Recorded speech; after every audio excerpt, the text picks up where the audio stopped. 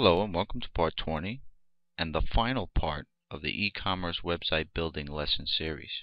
Part 20 leaves you with an IPN script that I will supply you with, that I wrote using my blood and sweat and tears. Alright, so for you to have a cool little system, there's one more thing I have to put in cart.php. This variable is going to let your IPN script know what the person checked out for, which product ID, and how many of that product ID they checked out for. This way we can cross-reference the amounts in the database to make sure that they paid the right amount for what they had supposedly checked out for. So the first thing we'll do is go down here where we're rendering out the PP checkout button under the for each loop, and I'm going to put a line break there. I'm going to add one more variable that's going to be sent, and it's going to be name of custom, which you can cross-reference that list that I gave you in part 19 of this video series. I gave you guys a couple of links in that list as the custom variable that you can research. It just lets you pretty much send a custom variable, whatever you want. And I'm going to send a variable called product ID array. So let's take product ID array, and we have to initialize that up top above the for each loop, right here with all these other initialized variables. So let's get that one in. Now to assemble that variable is pretty simple. You go into the for each loop, and let's put it right here under dynamic checkout button assembly. There we go. Let's create the product array variable. So the product array variable is going to be, I'll show you what it'll look like. It's going to look something like this. So the first product they buy is ID of 6. The second product they bought is ID of 8. The third product they bought is ID of 3. So the string would look like this: 6, and then the quantity, and then a comma. Then product ID of 8, the quantity for that, and a comma. Then the product ID 3, the quantity for that, and a comma. That's what that string is going to look like. So if product ID of 8, if they had 5 of those, quantity would be 5. So you can see there's the ID, a hyphen, and then the quantity, and a comma delimits each little pair. So that's what it's going to wind up looking like, this product ID array. We're going to need that in a my IPN script to do the price checking automatically. So your IPN script will be sent a custom variable because you're sending that custom variable to PayPal initially. So it's going to send it back. Now remember to make these variables in this script correct for your site, and you have to create these pages. PayPal cancel, that can be just a static page that says you have canceled your transaction, continue shopping. It doesn't have to be anything special or magical. Just a page that says you canceled your transaction. And then checkout complete, that can be just a static page that says thank you for your order. Now here's a little hint: you can get PDT variables from PayPal posted to that page by setting this RM variable to 2. So once you set a return, this is the page that they'll land on when they come back. You can get PDT variables from PayPal automatically on that page just by assigning this RM variable to 2.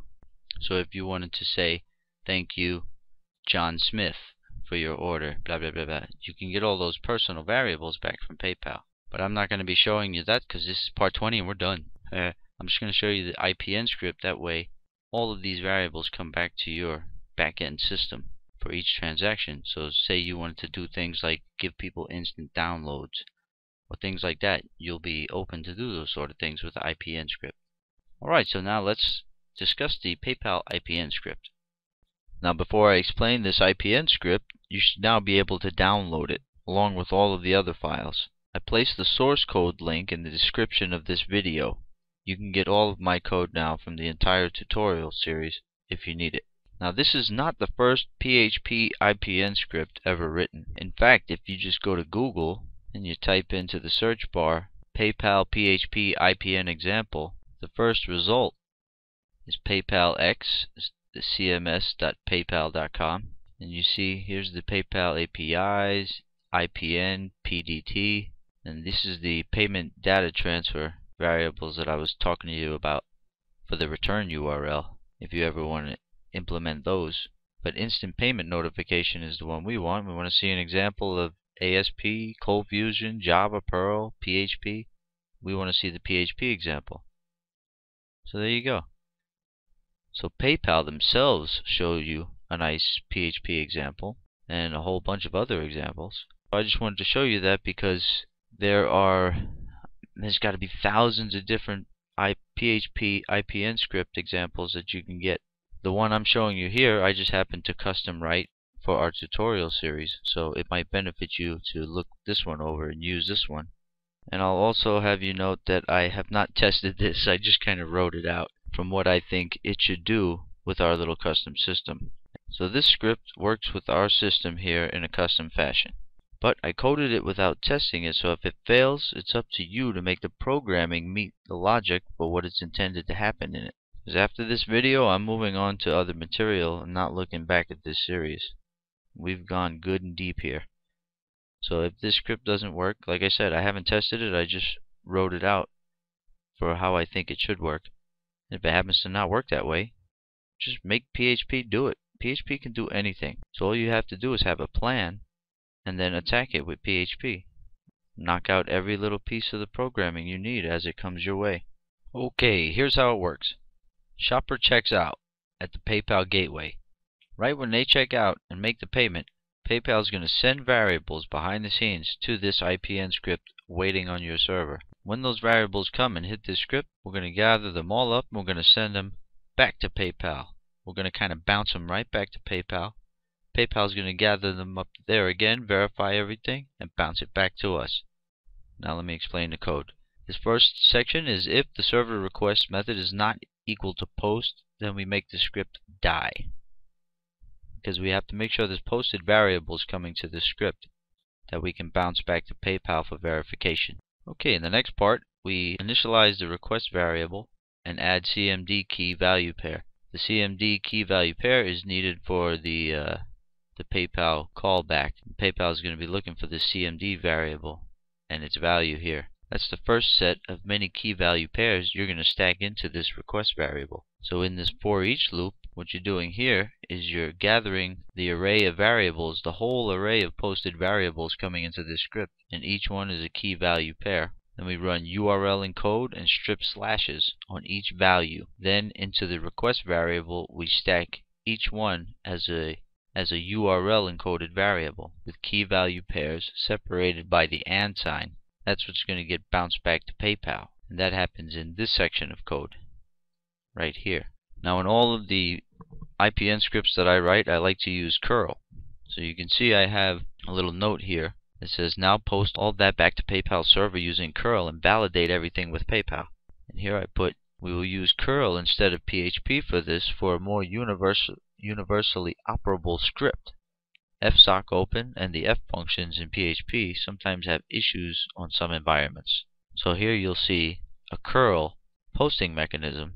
So you can send variables using curl instead of PHP's fsock open and other functions that may not be available to the person programming the store and using IPN script on certain servers. And for those of you interested, you might want to know about PayPal's sandbox. PayPal also has a testing environment called the sandbox where you can run your IPN scripts, test everything just like it was a real operating store. You can do the real checkout process there. It doesn't use real bank accounts. It uses dummy bank accounts and dummy people. But you can test your actual store in the sandbox environment. I just like testing live. If it works live, I run it. Alright, so at the end of line 28 there, that's where it's finished posting to PayPal, and curl gets a result back. So once that result is back, we can check that the result verifies right here. Now what I'm doing here in this line of code is not very important at all. I'm just taking the AND symbol out of each key value pair and replacing it with a line break. That way it'll be rendered more like a list. Since we're done sending that to PayPal, we can do anything we want with this request variable, which is stacked with all the variables that are being posted to the script, which are a whole bunch. So here we check that the result verifies. Let me expand that so you can see it. So you're checking to see if the curl result is verified or not. If it is verified, you can put in the request variable list the very bottom, it'll render in this PayPal verified OK. If it's not verified, you put in the bottom of the request variable list, data not verified from PayPal, and you mail yourself all that information along with the request list. So the request list and this little message here will arrive in your email inbox. You have to make sure, it's very important that you change all of these you@youremail.com to your PayPal business email address. So anywhere in this IPN script where you might see you@youremail.com, change that to your PayPal business email address. It's very important. And you'll get this message if something goes wrong. If everything's okay, the script will continue to execute if things are verified from PayPal, which they should be if things are operating normally. Okay, let's collapse that back up. Now we check these 4 things before processing the transaction, and you can handle them any way you wish. The first thing is make sure the business email returned is your business email, because in the posted variables that are coming to this IPN script, there's going to be a business email variable. You want to make sure that's you, and that's your business email. And I have the script for these checks, 1, 2, and 3, 4. You can see I have the checks scripts laid out, the little examples of how you can check things. Number 2 is you make sure that the transaction's payment status is set to completed. Number 3 is make sure there are no duplicate transaction IDs going into the database. Number 4 is you make sure the payment amount matches what you charge for items. So that's how you defeat price jacking. So here's check 1, check 2, check 3, and check 4. So check number 1 is make sure the business email is yours. And that's how you do that right there. Gather the posted receiver email. Then you write out if receiver email is not equal to you@youremail.com or whatever your business email is. Then you exit this script. Before you do that, you email yourself a little message.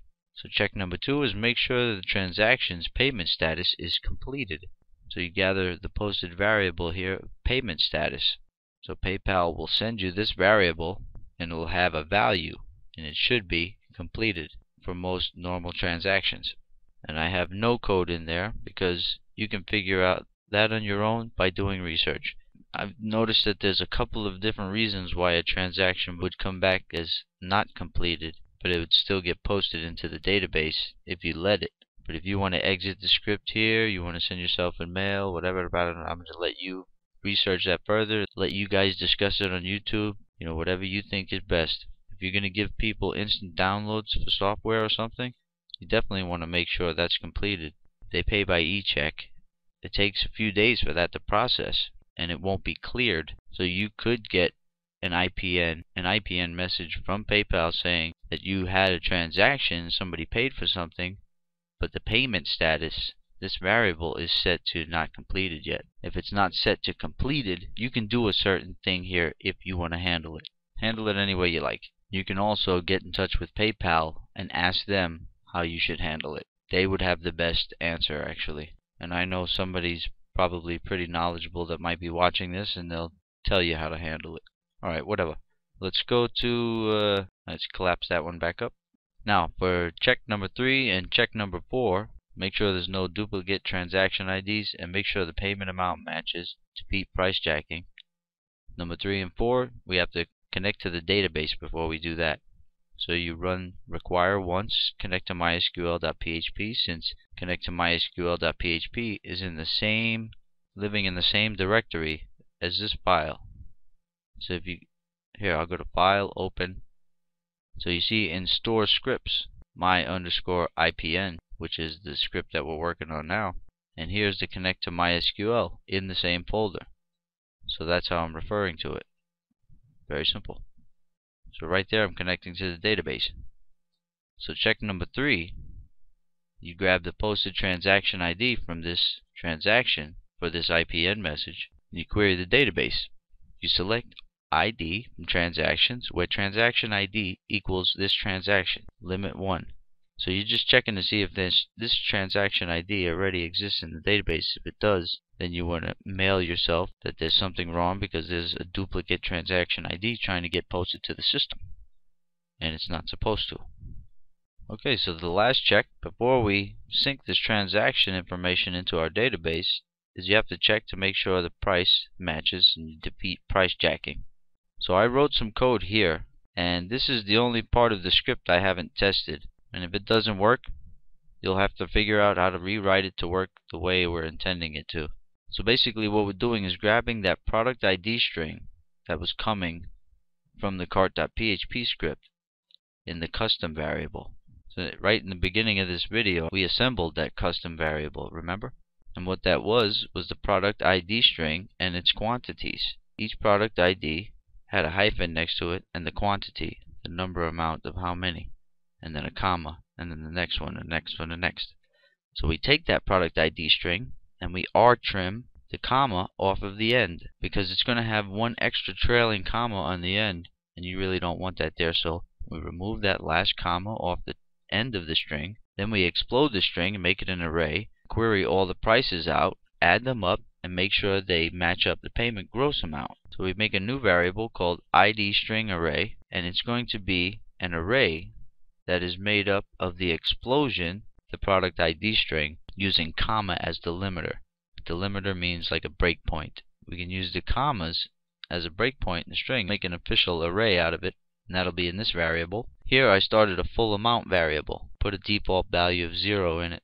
In the for each loop is when that full amount variable is going to get compounded to get the full amount of what the whole cart purchase should be. So here is the for each loop.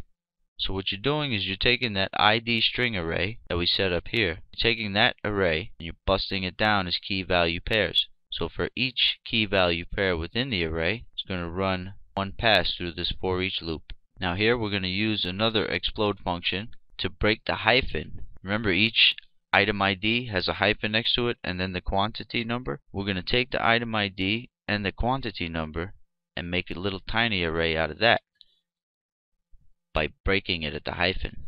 So we're using the hyphen as a delimiter here to break those two things apart. And then you have product ID separate and product quantity separate by accessing the index number of that little array for the first item. And the first item would definitely have an index of 0, and that would be your product ID. The second item in that array would definitely be the quantity, and that would have an index of 1 in that array. So once you get the product ID, you can query the database for that product ID here. And you have the product quantity, so that way when you get the price out for that product ID, you can multiply it by the quantity. It's very slick, huh? And this is custom made for you, and you can thank me later. So the SQL query reads, select price from products, where ID equals this product ID coming through the loop. Once you gather the product price in the while loop here, right outside the while loop, you can do your little multiplication equation. So product price is equal to product price times product quantity. So if they bought 2 black hats, it would take it and multiply the $10 that the hat cost times 2. And each product price would be compounded and added to this full amount variable using this line here. Full amount is equal to full amount plus product price. So each product that's in the array is going to compound in this full amount variable. Then you can finally run number format on the full amount variable to make sure it has all the zeros it should have after the decimal point. Then you grab the MC gross or the payment gross that's coming from posted PayPal variables. So after all that's over, you have a full amount variable and a gross amount variable. This is the one, gross amount is the one that's being posted from PayPal. Full amount is the one you just ever so cleverly gathered through the database with this little loop-de-loop.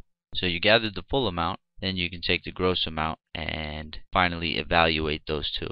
If full amount is not equal to gross amount, then you might have a price jack. Something screwy is going on. You want to exit the script and not process things, or you want to do whatever you want, any way you want to handle that. But just make sure before you go crazy that this programming is correct and you're getting the full amount correctly. So when you test a checkout on your site, those should definitely match. If they don't match, and you've done a normal checkout yourself on your site, those don't match, then you know it's something wrong with my programming and somebody's got to fix it, because I'm not fixing it. Part 20, I'm done. Even if it doesn't work, I don't care. I haven't tested it, and I'm not going to test it.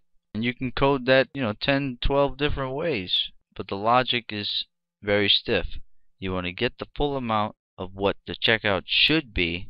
You want to gather that information from your database and compare that to what PayPal is saying the person checked out for. It's very simple. No matter if my code fails for you or not. That's the logic to approach with your programming. Alright, so if they make it past all 4 checks, finally put things into the database. Now here's some homework for you where I put examples of assigning local variables from the posted variables.